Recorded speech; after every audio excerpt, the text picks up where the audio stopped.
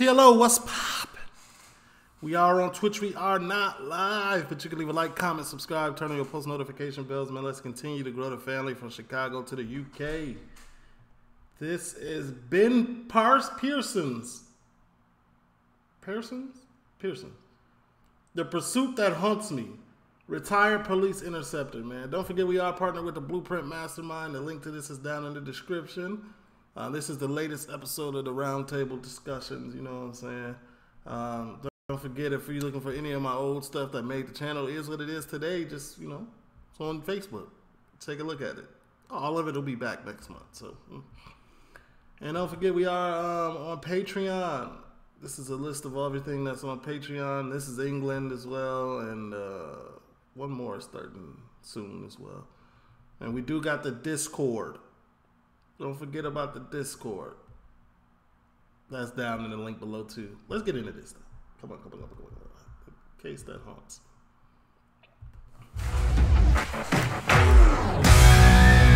It's about 2012. We worked out of TheeLitOne police station at top end. All right. Here we go. Just in case. Because I see you put a little warning, me too. In Bradford. We worked out of TheeLitOne police station at top end of Bradford. Great place to work. It's where literally as soon as you come out of the doors or drove your police car out the gates, you dropped on it. It was like shooting fish in a barrel. You couldn't get more than 50 metres without either issuing a ticket, dropping on a crime, dropping on a criminal, or pursuing a car. It was just rife. Everywhere you went, it was rife. They used to drive past station trying to mock us and go us into doing things. And at that time, the essence of being a traffic cop were brilliant. It's like at the time you were given money at that time, you were given vehicles. So we're all driving around in Vectras, VXR, so there were 2.8 twin turbo Vectras. There were rocket machines on wheels, so were uber quick cars. And the team that we worked with, Team 2 at Bradford, were fantastic. And it had all these lads that were massively like pursuit specialists. Some team you might have 3 lads on it, and some that are good at RTCs, and some that are good. All this team that we had were brilliant at pursuing cars. You were with the best of the best at the time. And I remember a job coming out, and I paid no attention to this job at all when it first came out. And it were a fact of there were someone going out doing carjackings and doing robberies, and it was one of those things where, does it fall under my remit? No, it's a crime. It falls under CID. We're not there to deal with that. We're there to deal with the pursuits, the RTCs, so on and so forth. It got to a point when the suspect was known to be driving in a Subaru. Shout out to the first responders. I forgot to mention y'all, man. Y'all keep it pushing every time, man. Love y'all, man. Appreciate the likes y'all leave in the premieres. And if you haven't checked out the vlog I did yesterday with my baby mama, it's up there somewhere. And then the suspect was known to be driving in a Subaru and then goading the traffic cops. And I remember hearing on radio there were a traffic cop called Warren, and he'd seen this Subaru up by hospital in Bradford. And the Subaru just literally, as soon as he saw it and capitalised on it, this Subaru made off. There was no way he could go near it or get near it because the way it was driven were just too dangerous. There were things that you're probably looking 80, 90 mile an hour through the middle of traffic when kids leaving school, wrong side of the road, where you just wouldn't be able to pursue it. And he went off-road, he did everything he could to try and get away from these bobbies. This lad, who was being pursued at the time, was an amateur stroke professional, that sort of like level, boxer. I think about 2021, but it was stocky, or built, and he wasn't someone to be messed with lightly, if that makes sense. He was goading us, and he wanted to see how good he was, basically. That's what it was about. And anyone that drives a Subaru thinks it can drive fast, just in a straight line. But you've got to realise that there's a certain point when that car says, it's all about me now, it's not about the driver. And it's all about what I am going to do. And if I don't like it, if I'm not going to be happy on this road, I'm going to tell you.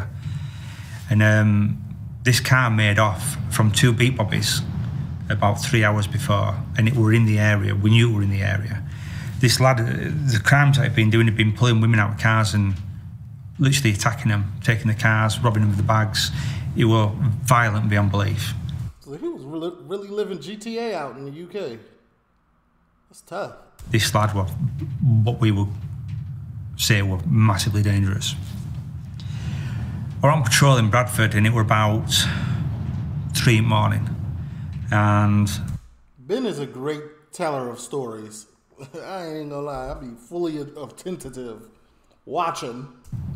I thought, I'm going to stay out for a little bit longer just to see what's out and about. And I knew the lads at the time had all just gone in.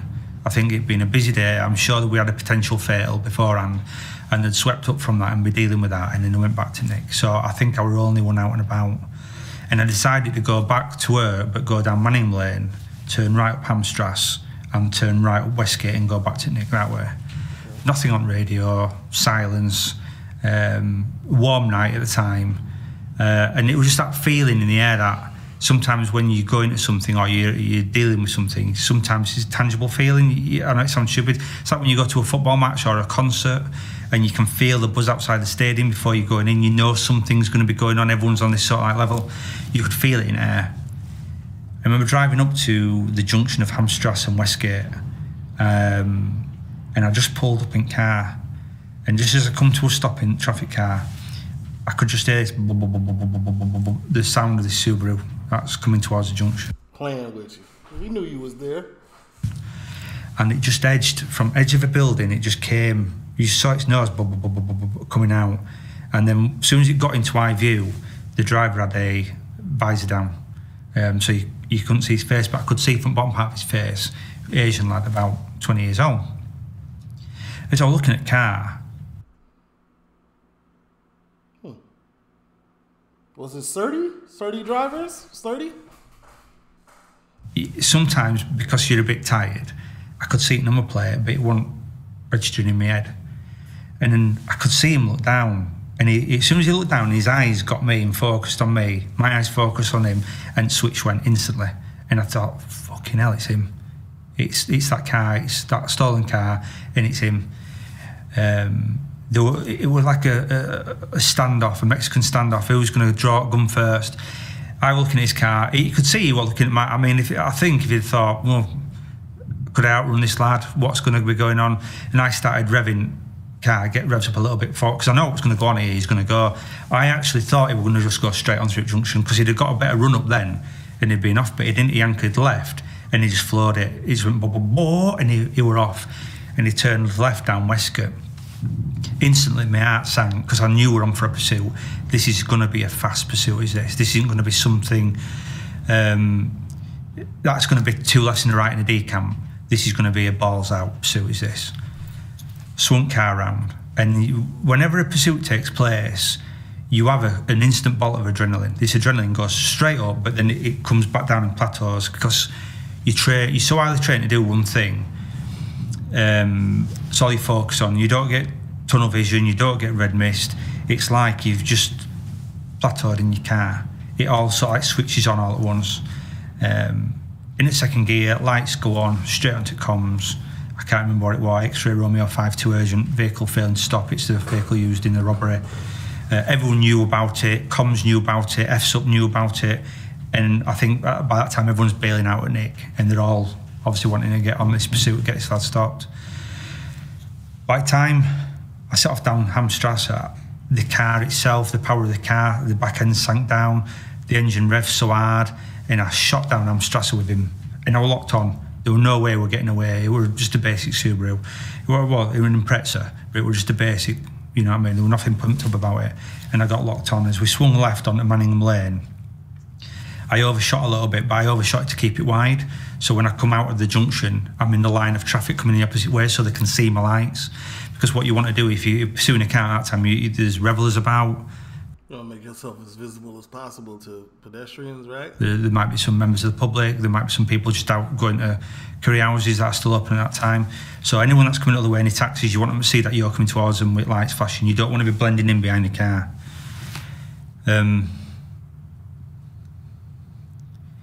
You had no thought for anybody else.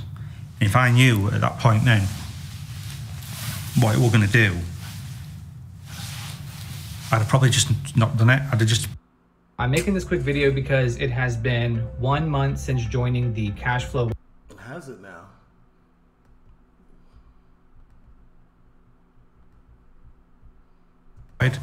You can't.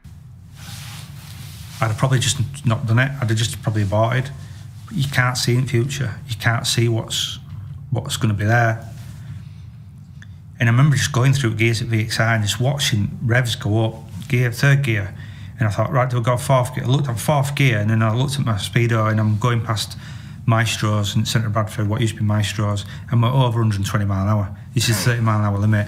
Roads aren't designed to be driven on at that speed. There's so many, it's different on motorway, it's different on big roads, there's so many little undulations. Your car's getting thrown left and right in road, you're losing your front wheel, it comes up a little bit, it's skipping, your traction control's coming on at certain little times because the amount of power you're giving your car, and at that time you're having to still do your comms. Yeah, we're now left, the Manning lane, 120 miles an hour speed increasing, I've still got him in my sights, and you're having to give your plan over, you're having to tell your boss or the control room, what's your plan? I'm going to do this, I'm going to do that, I'm going to get a helicopter, I'm going to get him boxed in.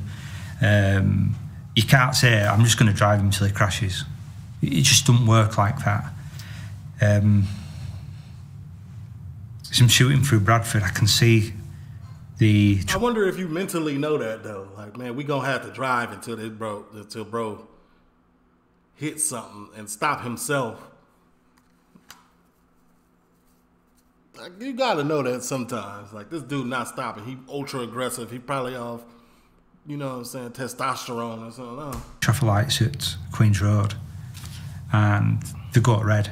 No cars there. They go at red. But this is a route that taxi drivers use all the time. This is a route that trucks use all the time. Ambulances. It's a busy route. And as I look down, I'm increasing 120, and he's pulling away from me in the Subaru. At that point, that Subaru has something. I know what's happening. It's going to end in tears. It's going to end one way, and it's going to end with him dying or me dying.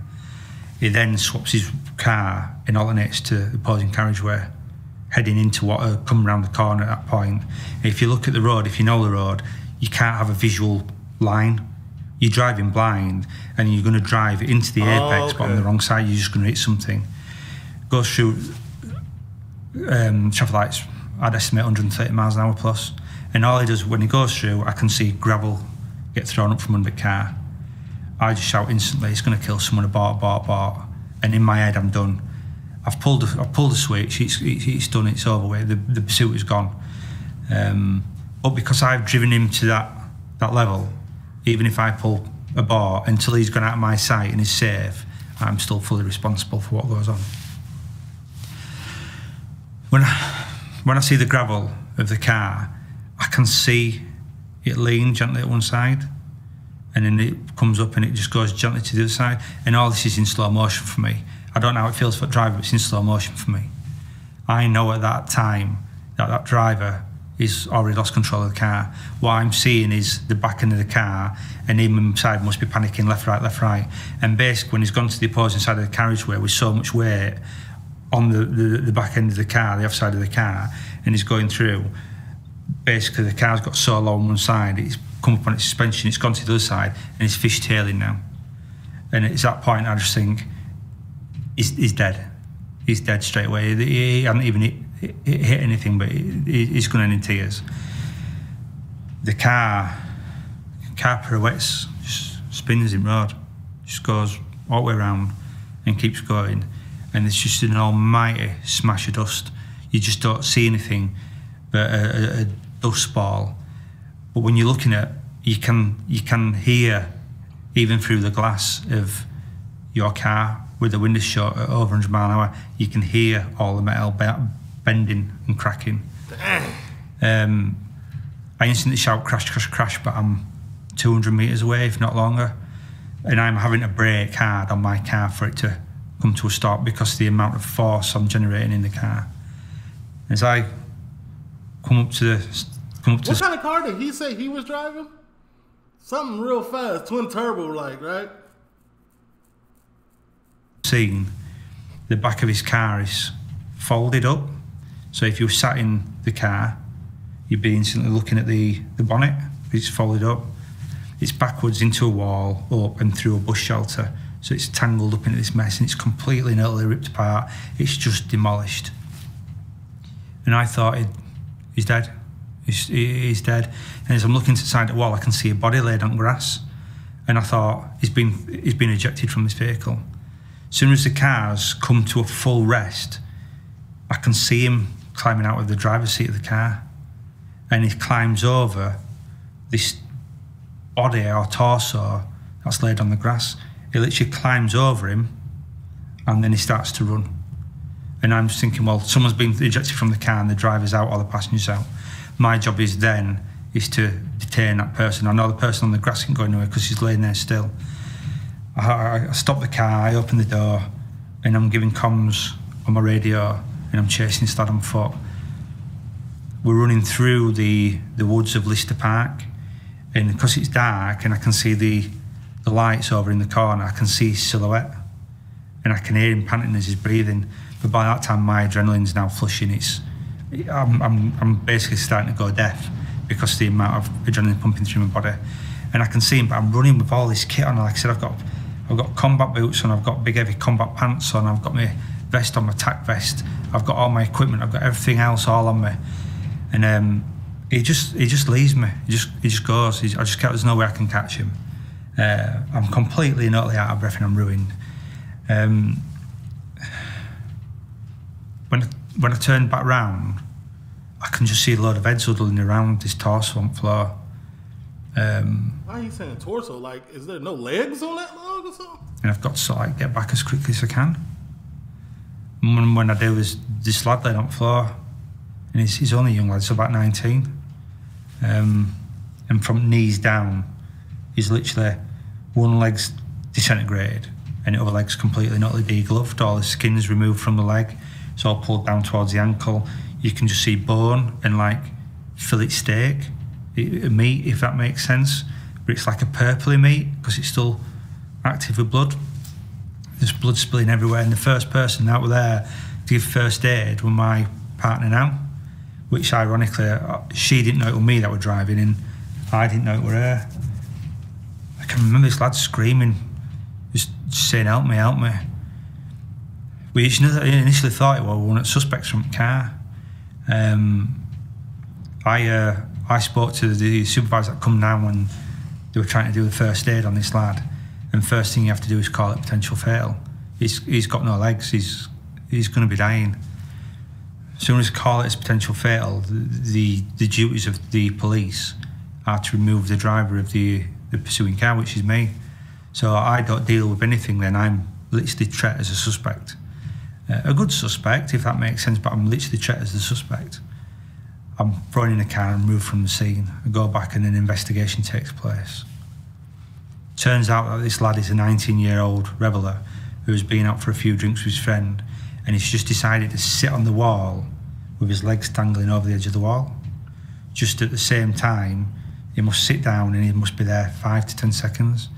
And at the same time, the Subaru comes into view backwards, comes straight past him, takes his legs off, and ends up in the bush shelter outside of him.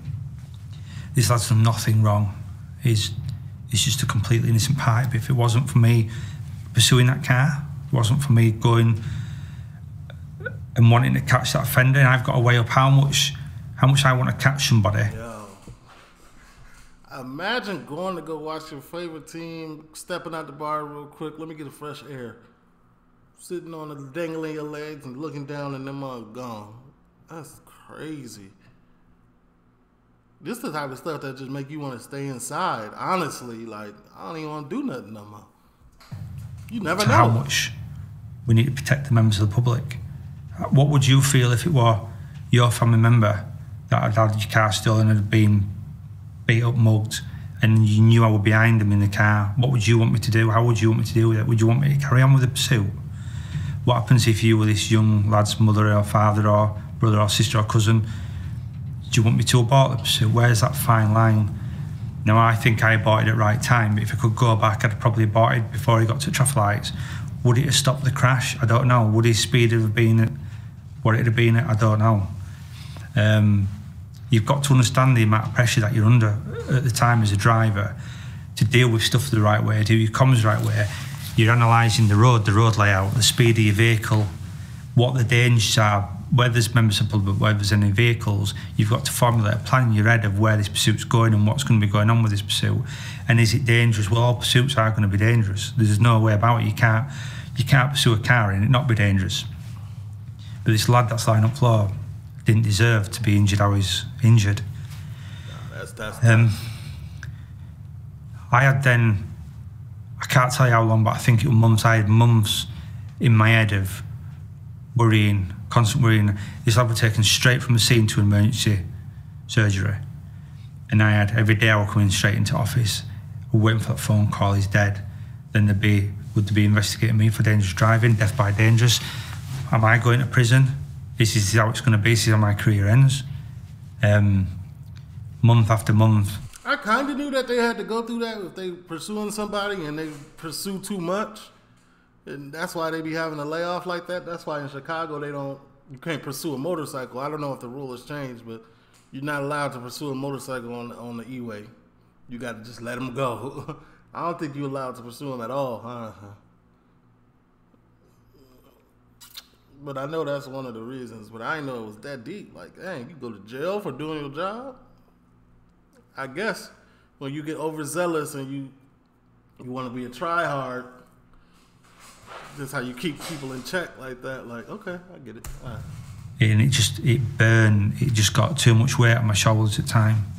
And I remember going to see an officer who was dealing with a collision at the time. And I remember, I was in tears, I was crying. And I said, I need to see this lad. I need to see him. I need to beg for forgiveness. He contacted the lad's mum, and the lad agreed to see me. So I went to his house, and I don't think I've ever been as nervous. I don't think I've ever been as scared and as resentful of something in my life. Went in through the door, and I think he'd been having a cigarette at the back, and he came in, and he was walking, but I can't remember if he had a prosthetic leg on, I can't remember, but I just remember him, he was a mess, physically a mess, but his attitude was just brilliant, his confidence was brilliant, his forgiveness, he said it wasn't my fault, he shook my hand, he says, I've got nothing to worry about, he doesn't blame the police. His zest for life was 10 times what my zest for life was. It wasn't stopping him, he wasn't held back by anything, and you could see by his attitude and the way he was dealing with it, he was just pushing forward all the time, and he wasn't going to let something like this set him back. The lad that we dealt with for the crime got sentenced to a long time in prison, and he went guilty and he got sentenced for a long time. And in my head, I've always treated the lad who was hurt as part of my police career and what I've altered in someone's life, and I carry that all the time. It hurts me to know that this lad has been physically hurt by me coming on duty that night. If I'd have rung in sick, it'd be normal, it'd be all sorted out. Or even if you would have just clocked out when you were supposed to clock out and go your regular route. I'm just saying, because from what I heard, And it was only when I wrote my book, I put a chapter in my book about this incident on this lad. Now, this lad is local to where we patrol, and it got back to his family that we'd wrote the book. And the book was obviously doing the rounds, so to speak, and doing okay. It's then I received a message on Twitter from his mum outlining the fact that he's doing really well with his life. He's studied at university for his degree. He's now a father of, I think, a 5-year-old child. He's still got the same zest for life, and his life's moving on brilliantly. His family, again, don't hold any resentment towards the police. They forgive me for everything that's happened. And they said I shouldn't carry this weight on my shoulders, but you still do. You can't alternate who you are and what you do. But there's not 1 minute of the day goes by where I don't think about him. And that's quite, I wouldn't say that's satisfying on my part, but it's something that haunts you. So if you think about how a police brain works, you see something and you put it in a little black box, something really bad, So it goes in your little black box, and your elevator takes it down to your basement, and it puts it on your shelf where it shouldn't go, and it gets locked up again, and then your keys get put in another lock, and then you don't bother it, and eventually your black boxes fill up on these shelves. So you got a black box, you got a bunch of black boxes and a bag. And it gets so full that your shelf starts to overload and so being able to talk about it releases it out of that box sometimes. And when I got the message from the parent, I was really, it was sort of like it was dealt with, and I was happy it was dealt with, so it came out of that box. I don't want to cause anyone any more misery or pain, but yeah, I think about you all the time. Like I think about him all the time. I think about the crash all the time. I can still hear the metal bending. I can still hear the glass popping. You're a good person. You go out to do a good job. You go out to be a member of the society where people can say, if you're struggling, if you're in danger, go to the police. Not if you're in danger, don't go to the police because you're going to get hurt.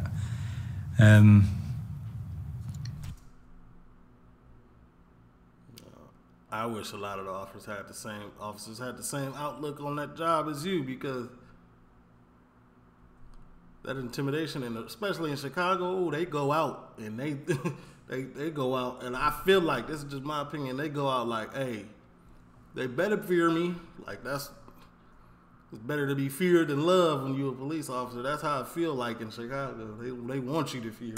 I'm glad he's doing all right, and I'm glad he's forgiving me, but some of them, not all. They're the sort of like jobs that you've got to put where they're the jobs you've got to make that decision make. And that's also in my personal opinion, my personal run-ins. In a split second, and where you're on a split second, that's going to ruin someone's life forever.